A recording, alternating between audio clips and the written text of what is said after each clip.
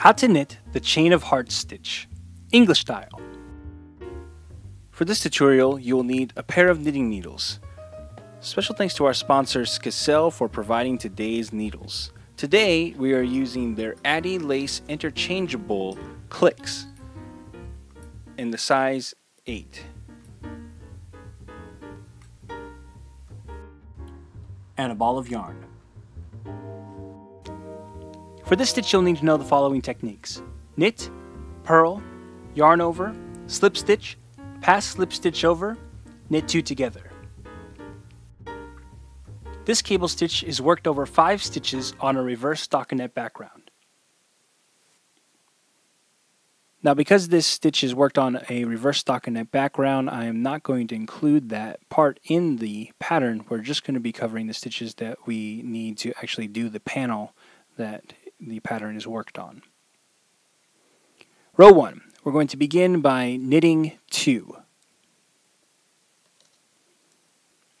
Then we're going to yarn over and knit 1. Then we will slip the next stitch purlwise and knit the next stitch after that, and then we will pass the slip stitch over. Row 2, we're going to purl 5.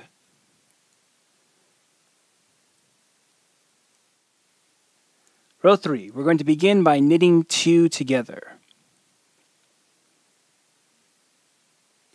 Then we're going to knit 1, and we're going to yarn over, and we'll finish by knitting 2.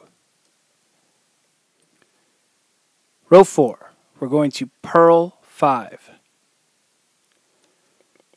So we're going to repeat rows 1 through 5 until you reach your desired length. And that's how you knit the chain of hearts stitch. After a few repeats, your pattern should look like this.